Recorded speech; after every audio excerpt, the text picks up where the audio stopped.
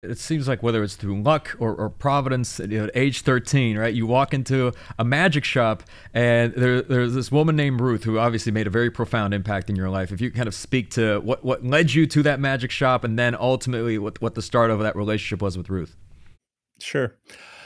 Um, so what would happen frequently is when conflict would occur in my house, I had a orange Stingray bike, and I would get on it. I lived in the high desert. I would get on it and ride as fast and further as far as I could go away from that.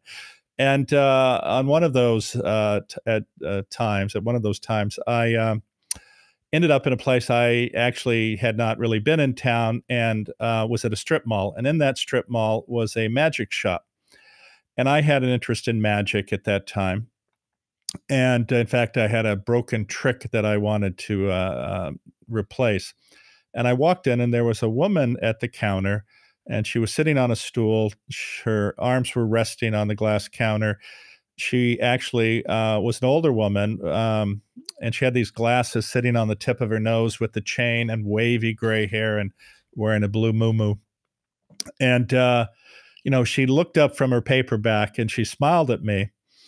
And I'm sure you've met people who their very presence or essence, when they look at you and smile, it's very open, it's very inviting. You feel embraced by this wonderful presence of this person. And she was that type of a person.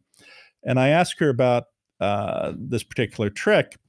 And she said, I am the owner's mother. I know nothing about magic. I'm just minding the store while he's on an errand. But we began conversing. And what she did was actually create what we now know as an environment of psychological safety. Because from my background, with my experiences, oftentimes people take you for granted. They're very judgmental. They don't embrace you in any way. And she was just the opposite of that. And this led to actually a conversation that went fairly deep. And look, if you're in challenging circumstances, especially as a child, you really don't want to announce that to other people because you're ashamed, and you're in fear of being judged. But I didn't feel that way with her, so I answered her questions. And at the end of about 20 or 30 minutes, she said, I really like you. I'm here for 6 weeks. And if you show up every day, I think I could really teach you something that would really help you. Now, of course, as a 13-year-old, 12 or 13-year-old, I had no insight, self-awareness at all. But what I did know was three things. One is she was very nice.